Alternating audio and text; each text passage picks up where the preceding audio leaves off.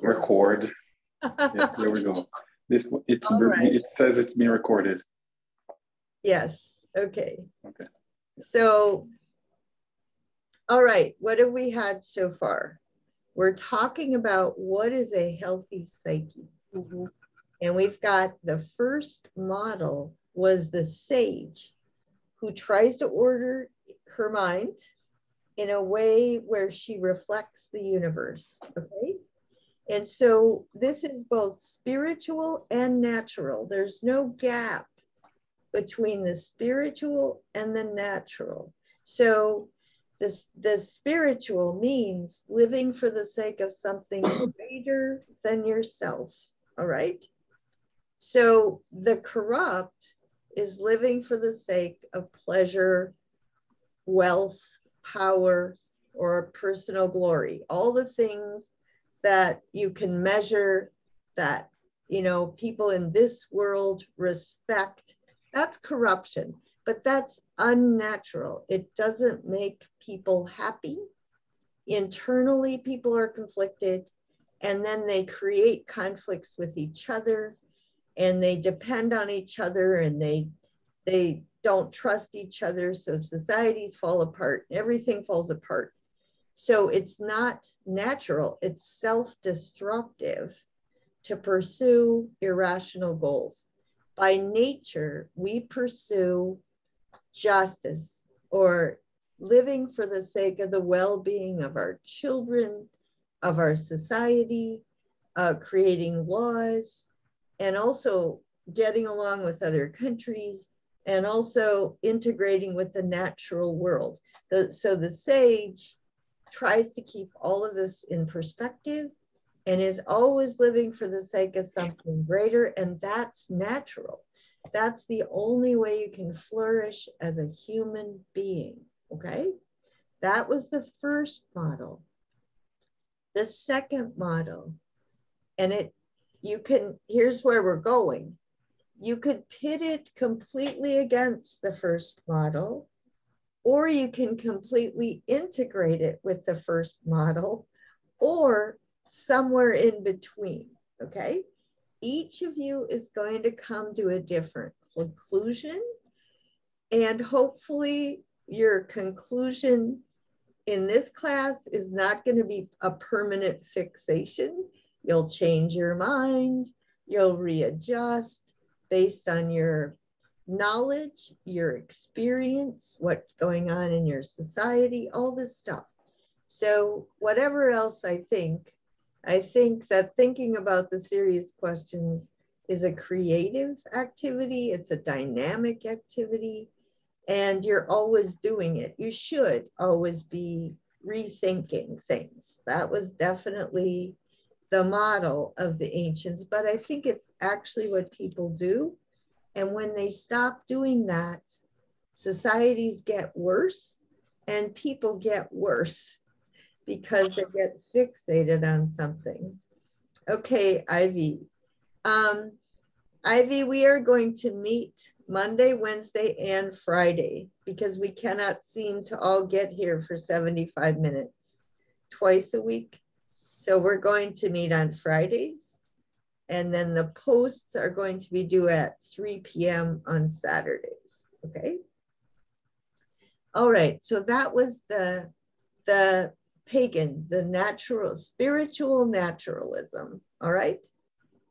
This week we're doing, the model starts with a different model of human nature, the human condition, the origin story.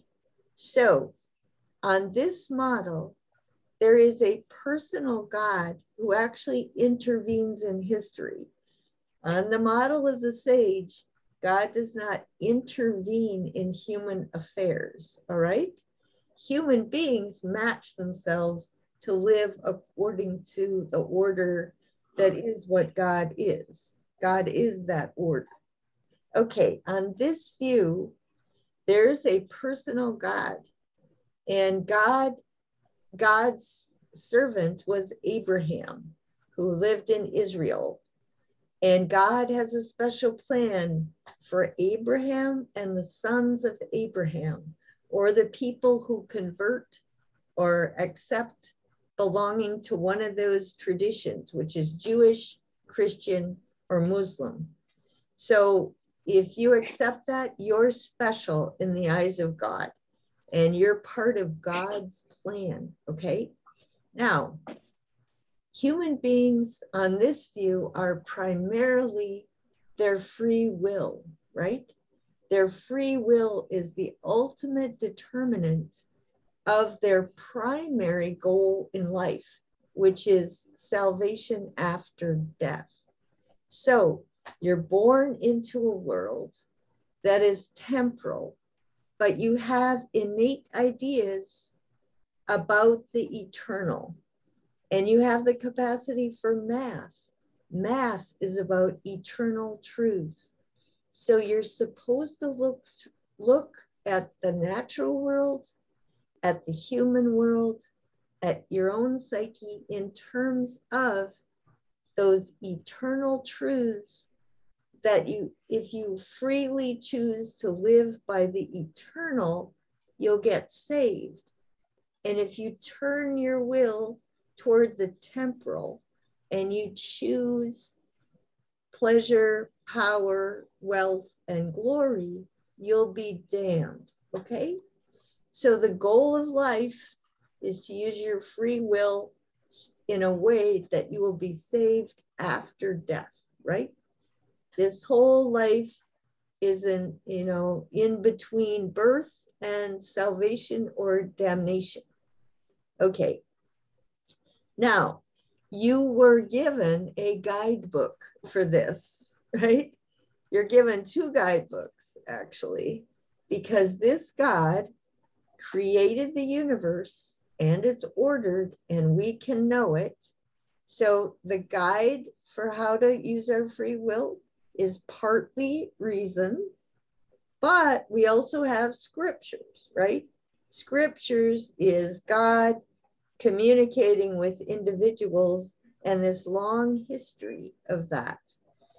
Jews, and then God made himself into a human being, that's Jesus. And then the Muslims believe that Jesus died too soon so that people were not able to, most people get married, they have kids, they get jobs, they work in business, they work in politics. There was no guidance for that. Jesus died too soon. So God sent Gabriel to speak to Muhammad, and Muhammad is the seal of the prophets because he gives a model of how to realize God's plan while you're married, you have kids. He was a businessman, he was a political leader. So that's the story, okay? And that somehow these people who are involved in this history are special in the eyes of a personal God, okay? So that leaves out Hindus, Buddhists, Confucians, atheists, agnostics, humanists. They're not in the loop, all right? All right, so now last time, well, let me start then with your first reactions, or the thing you wanted to come to class saying, right? The comment you wanted to make. And then I'll go back to what we've done in class. So Alicia, what did you want to say? I have to be much more diplomatic in the way I say what my thoughts really were when I first had them. I started out with the New York Times articles, and I don't want to make fun of the mother. I don't want to like make light of her situation. I don't. But to me, it just seems like she has it all backwards. You know, it's not. Okay, religion and faith are two different things to me. Religion is the way that a person practices their faith. It's the things that they do. It's the rituals that they perform to kind of bring themselves closer to what they hold sacred. Okay. So I would not ever blame religion for being afraid of sin and punishment and things like that. But I would not ever blame faith for that. And religion, since it is carried out by people, is, it's imperfect. It gets misused and mistreated and misinterpreted and ends up in people's minds the way it's ended up in this woman's mind. And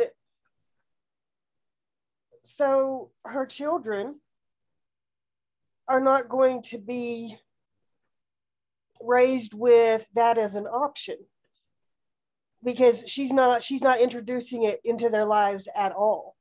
And I don't think faith should be forced on anybody, but I also don't think that it should be completely removed from somebody's purview either. I mean, and the second article wasn't as bad because you could see some people who were willing to kind of acknowledge that fact that,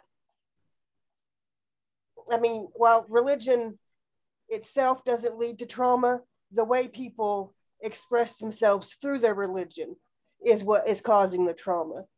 It's the hypocrisy that's found in a lot of different practices. But I mean, that's one of I can get on that box for a lot of different reasons. That's good because, okay, I mean, so you have a lot of experience, right? And that's why I was saying that theology or your worldview should be a constant creative experience, right, Alicia? And so I would imagine in the past, you've had a lot of experiences that have led you to rethink stuff, right? Yeah, well, that's good. And that's like my main thing. So you remember on Seneca, I gave you the best description, and then we had the Reddit about how Stoicism is used to justify misogyny, right? I couldn't believe they wanted to just get rid of the classics. I was like, no. Yeah, but then use them, they're being used to justify sexual assault and all that stuff. Right. So this is the same theme. Does that make sense? Yeah. That here, Augustine's doctrine over here, here's how it actually gets lived out.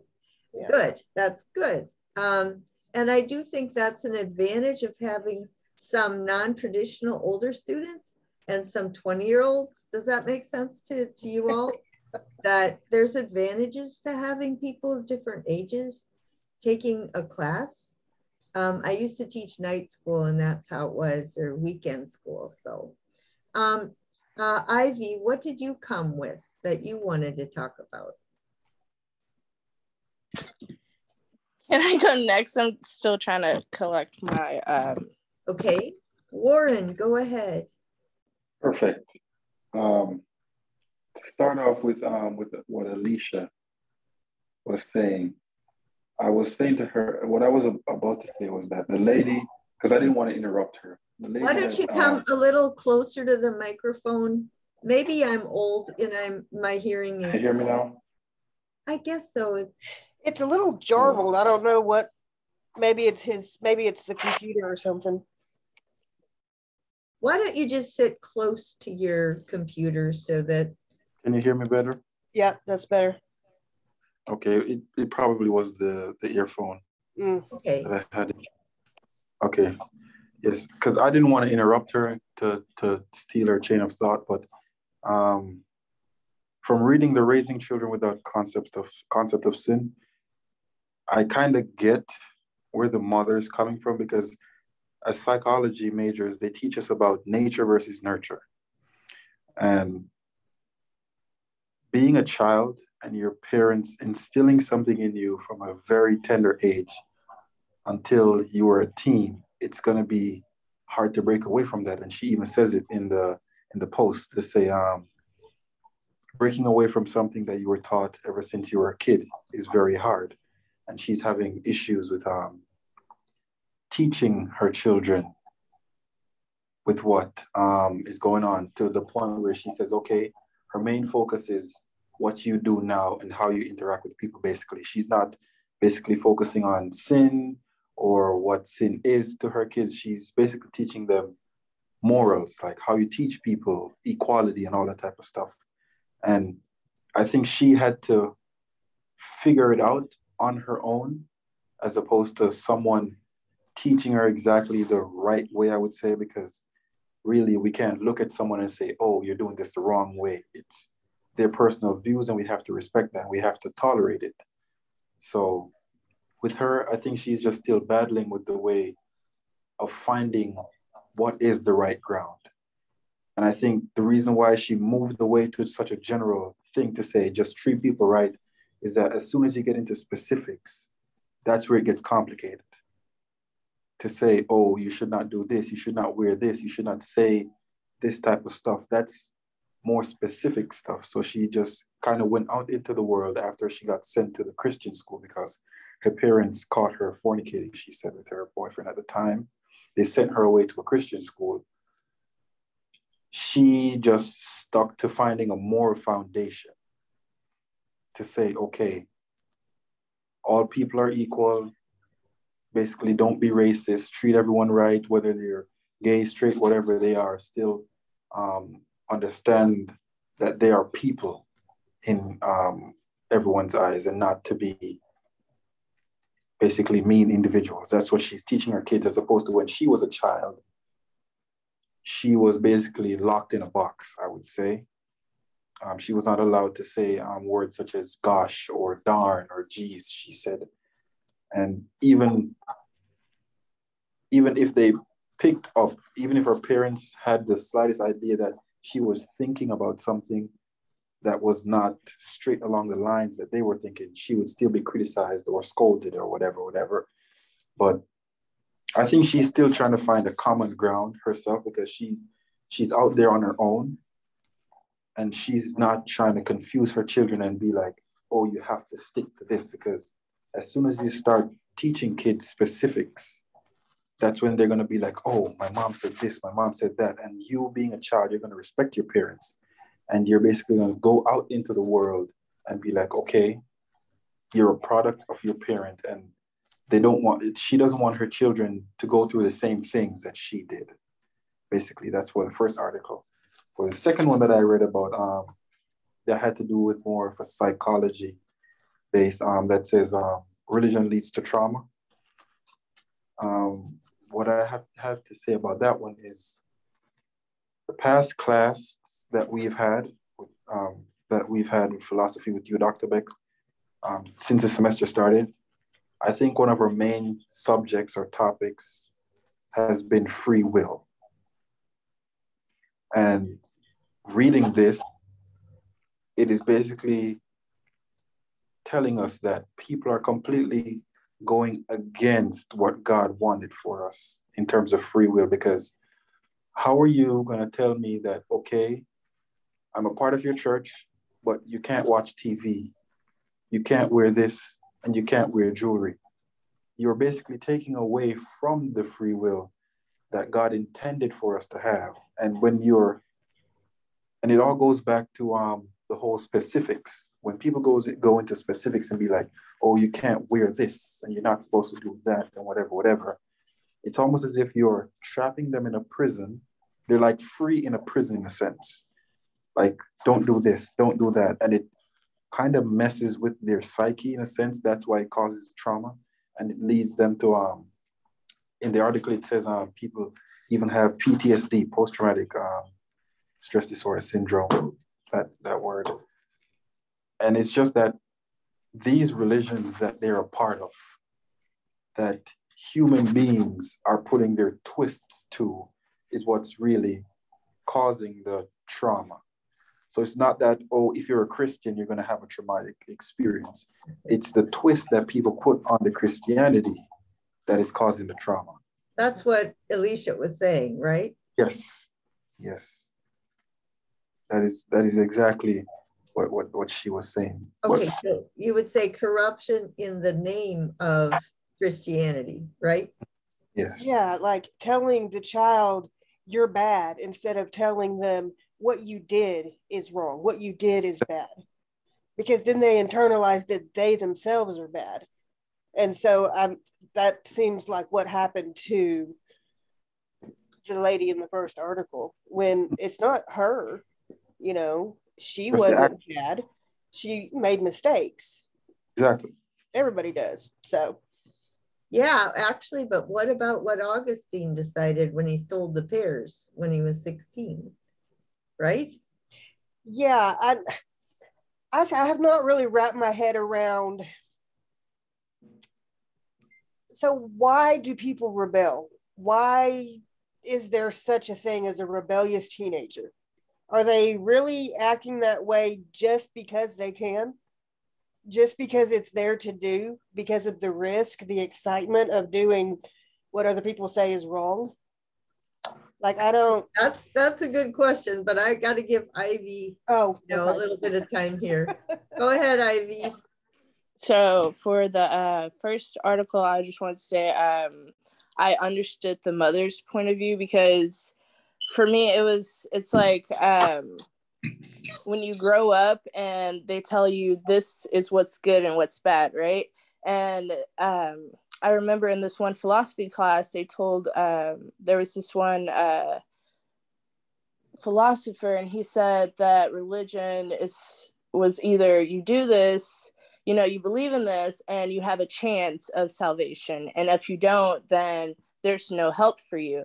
And so I feel like people think, okay, I have to do this a certain way and I have to live a certain way in order to have a chance of salvation. Otherwise, I'm doomed. It causes anxiety inside of a person to know, what if this was the thing that doomed me? What if this was unforgivable? And I feel like, in a way, that is how religion has a hold over people. And in the second one, they were talking about how the one kid, I think he was gay, maybe. I'm not really sure why he got sent. But he got sent to camp and they basically beat him to oh, no, it wasn't gay. It was because he couldn't memorize the scripture. Yeah, it was because he couldn't memorize the scripture, and they beat him until he could. And to this day, he is still traumatized over that. And I feel like, in a way, it is how people interpret or how people choose to spread religion, but how the mother chose to not give it to the children, just teach them this is how you should live, not really put religion in it and give them a choice later on in life when they've found themselves. I feel like that's a good way to approach it because you said, why do people rebel? I feel like they rebel because they've been told all their lives, no, you can't do that, no, you can't, it's not right, you shouldn't. And so then they become on their own and they're like, no one's here for me, why can't I? It's my life, I should be able to do what I please. And so they go off and do all the things that they've been neglected. And then let's see, the second one, they were talking about weaponizing scripture. Again, that's one of the ways that people manipulate Christianity. A lot of times nowadays I see where churches are just out for greed, kind of. It depends on a lot. You have to think, well, what is the right church? How do I know what is actually a good, beneficial church, healthy environment for me, and what's just a religion because people need it, and I feel like you, Alicia, is blessed to have come up in a household where religion is just something that you can go to for comfort. Oh, sorry, my phone's died. Go to for comfort, but for other people it feels like a prison. Like as Warren was saying, it feels like something that's just taking a hold of them. And I feel like those people have to go off and find themselves and figure out what religion to them is. It doesn't necessarily have to be the Bible or God, but it's just something for them to have faith in. So again, with the first article, the woman was talking about how her kids were activists and they stood up for people and they did all kinds of helpful things. And I feel like that is a way for them on earth to be at peace, because that's really what religion brings us, peace of mind, to know that we are stable, we are taking care, we are doing the right thing with our lives. And so to the people who feel like it's a prison, it causes anxiety, and they're like, okay, well, if I die, will I go to hell? Whereas if you're just focused on your moral life and you're not worried about heaven or hell, you're like, okay, well, what can I do today that will bring me happiness? If that makes sense. And then I think this one was from Augustine. They were talking about free will, and I feel like he made a really good point. Free will is a test. It's what you choose to do with it. I didn't really agree with a lot of things he was saying at first, but that overall free will is a test, because if you choose, you have these reasons, you have what your parents have told you, you have your life experiences, but it's what you choose to do with what you're given. Do you choose to follow into your parents' footsteps and spread that, or do you choose to find your own truth? Yeah, that's what I have to say. Okay, so I think quickly. Okay. With the whole why kids rebel and mistakes and all that type of stuff and free will, what a lot of people don't, there's a difference between a choice and a mistake. People choose to rebel as opposed to making an honest mistake. And a lot of people abuse it to say, oh, it was a mistake, it won't happen again. But they choose to do it as opposed to it being an honest mistake. And with the whole free will and why kids rebel, I can tell you from personal experience being around people and why kids, quote unquote, rebel or misbehave. I can tell you the kids that look forward to coming to college the most are the ones that were in strict households where they could not do this and whatever. They'd be like, oh, my mom is not going to be here to do this, so I can do whatever I want now. And those are the kids who not all the time end up in bad situations, but oftentimes than not, they end up in bad situations. And they're the ones people label as rebellious kids, but really they're just trying to see what they have been missing in a sense, because they didn't have the necessary free will under their parents. And well, it's emotionally repressed, right? Yeah. Yes. Yeah. Okay. Not necessarily free. They don't know what's out there. So they are really just choosing to explore. And with that choice comes the mistakes. Yeah, but sometimes, it's not just an honest mistake to get, that's what I'm saying. Sometimes get drunk and go end up in a room with a woman. Yeah, some people choose, they know that it is wrong and they still do it. So that's a choice. Okay. So the thing about Augustine and the pairs is he said everyone by nature wants to do what's bad because it's bad, knowing it's bad. Now, if that's true, then you have to be Christian to be virtuous, which means if you're Confucian or Buddhist or Hindu or just a humanist, you're going to go to hell, right? Because only Jesus gives salvation, right? And so you have to think about that, right? Do you agree with that or not? I'm not going to, Friday, we can talk about that if you want to, but what I want to just talk about for a minute is the intellectual part of that. So saying that Confucians and Buddhists and all that can't go to heaven is against reason, right? Your reason tells you that other people have reason, right? And so your reason would look for a common humanity, and a common path to God. But your reason alone would never say, I'm more virtuous than you because of what I believe without evidence. Your reason is always going to look at, how do I behave, right? If somebody lives their life being just and merciful and loving the good, they're not going to go to hell according to reason, right? I mean, the truth is, you don't know. You don't even know if there is one. You don't know any of that stuff. But what does reason tell us, and what has to be taken on faith? And and Augustine wanted a combination of those. So even on Augustine's view, you could disagree about what you're supposed to think of people outside of the Christian tradition, right? But let me just talk about his view once more about wisdom. Okay, so you're looking at your psyche, your consciousness.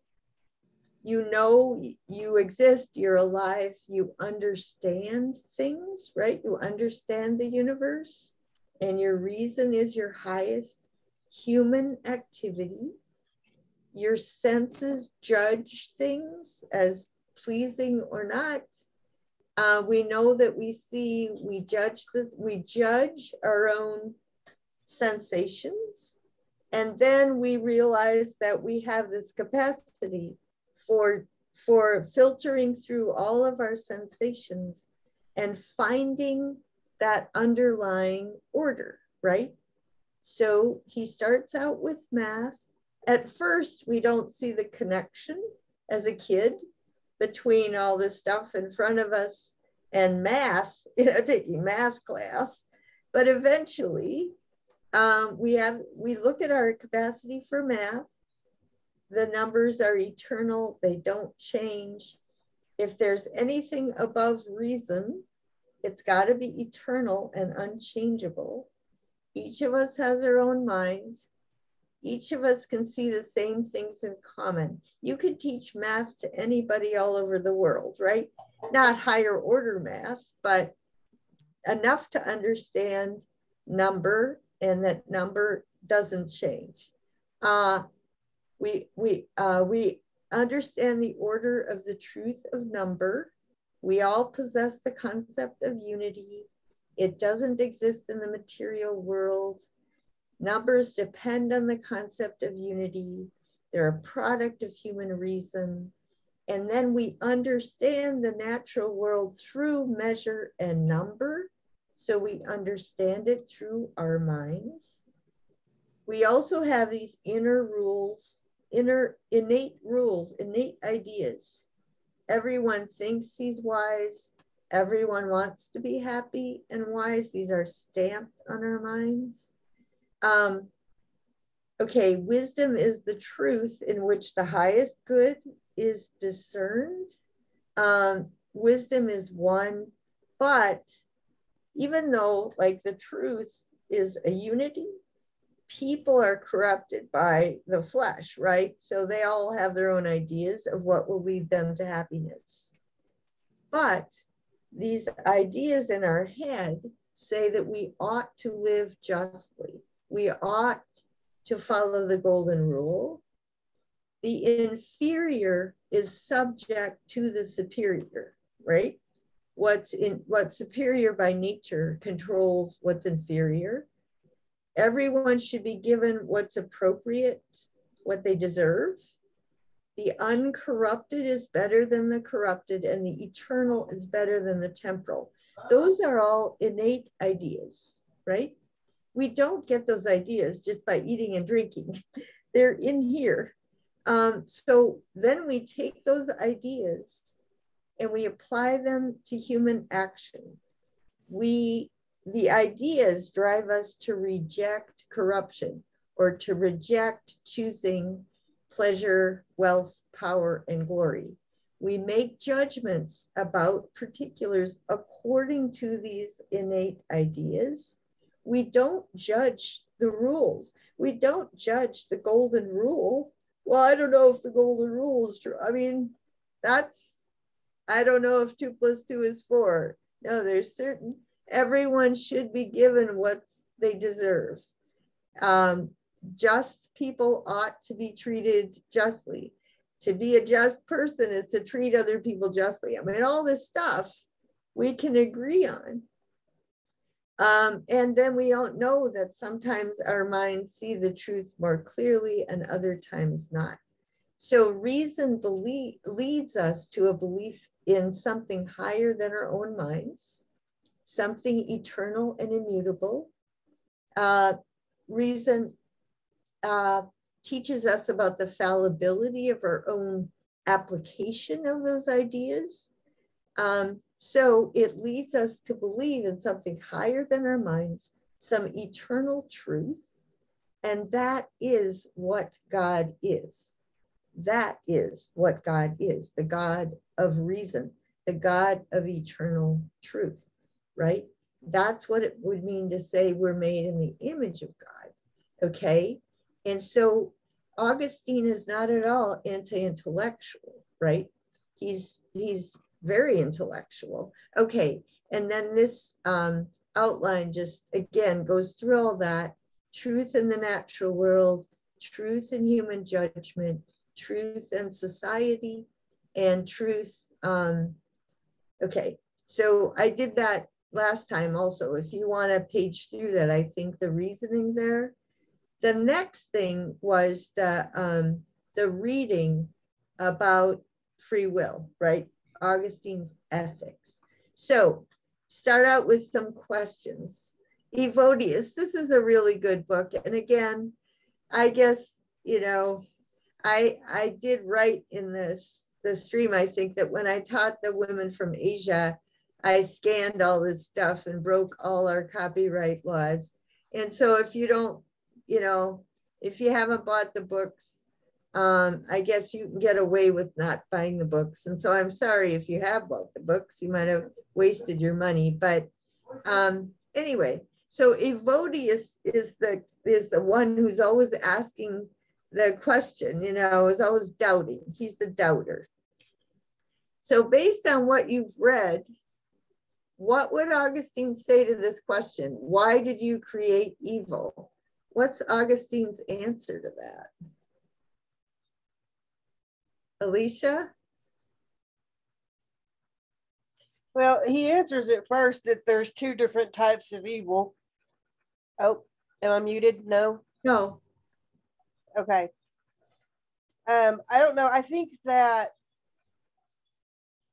and I may get my readings confused here, but I think that Augustine would say that God did not create evil. That's right. Okay. Bravo. Right. God created a universe that included a creature with free will. Right. Because that is a better universe. Because that universe also has justice in it and virtue. Because justice and virtue are using your free will to choose to be self-controlled, to choose to treat others well, to choose to make good laws.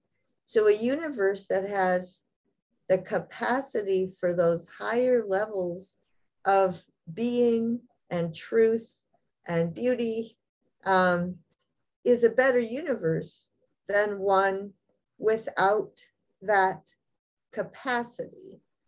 So a universe with a creature with free will is a better universe than a universe with a creature without free will. The trouble is that universe also has the potential for evil because it's not free will unless it has the potential for good and the potential for evil, right? And what is evil? So Warren, what is evil?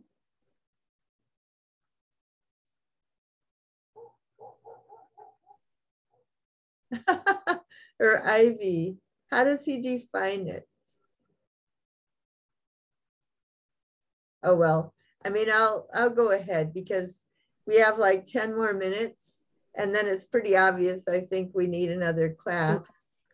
And was he the was he the one that said that evil was beyond God?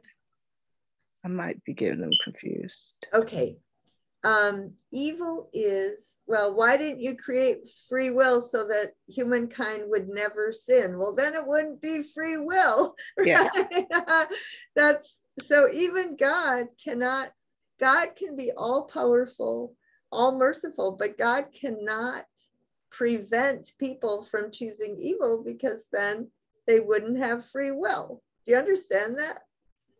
To be all powerful does not mean when people use their free will to choose evil, that you have the power to stop it. That would mean that you eliminate free will.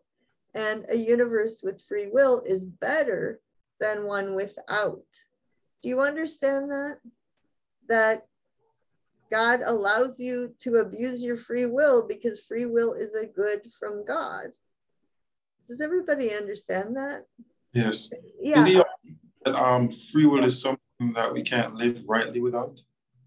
We can't live rightly without, but that's also the cause of sin, right? Yes. Isn't that what Augustine said? Yeah. On free will? Yeah. Does that make sense to you? Yes.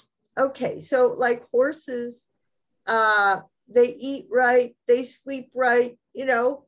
Other animals are very prudential in the sense they have common sense and they take care of themselves, right? But that's not virtue because it's not chosen. They just do it by instinct and imitation and habit. Does that make sense? Yes. So then what you could say is what teenagers do is that they become conscious of their agency, of their power of choice. But that doesn't mean they have to go and drinking and sexing and, you know, all that stuff. It just that's where free will comes in, of decision, where they decide what they want to do. Yeah, they haven't experienced that side of it though. They haven't experienced drinking. So how do they know if they would really choose to drink or not drink unless they drink and learn that, oh no, I don't choose to do that. Mm-hmm. Well, I guess to me, I never did drink because I saw the negative effects on other people. Yes, that's exactly what I was about to say. That their personal experience from within their environment, they could see what happened to maybe their friend or just a stranger. They see that people die from it. They can't control what happens to their bodies. They get abused, all that type of stuff. So I don't know why anybody does support the alcohol industry. Just, I mean, I boycott for that reason. The effect that other people, the negative effect it has, like 7% of any population has a body chemistry oriented toward being an alcoholic. And those people affect at least 3 other people, right? Everybody affects at least 3 other people, right? Just like marriage, kids, that's 28% of a population that is extremely negatively affected just right off the bat. And so that's why, like, why would I support this, right? There's no nutritional value to it. So that's I have a political reason for being a teetotaler, right? It's not a religious reason. But yeah, anyway, so, but that's why I like teaching college, because you have to decide, right? That's when you, especially small liberal arts residential colleges, because the whole point of it is to pull you away from habit and custom and imitation and make you very conscious of your power of choice. And then you decide how you want to use it. And you literally start creating your character based on what you start choosing with the consciousness of your power of choice. Right? Does that make sense to everyone? Yes. Okay. So why didn't you create free will so that we wouldn't sin? Well, then it wouldn't be free will. Why? I think from seeing all these readings and just internalizing, I think the world would not be balanced without free will.